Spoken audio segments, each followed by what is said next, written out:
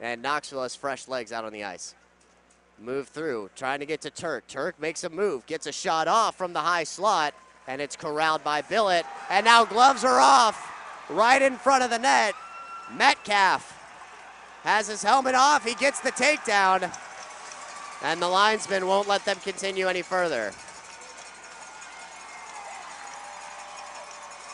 Metcalfe heading back to the dressing room. Not sure why, if it's only a 5-minute penalty. 7:16 still remains in the game. Andy Clark's going to follow him back there, so he may need medical attention. Hopefully that's not the case. But anytime you see the athletic trainer go after a guy back to the dressing room, you don't want to see that.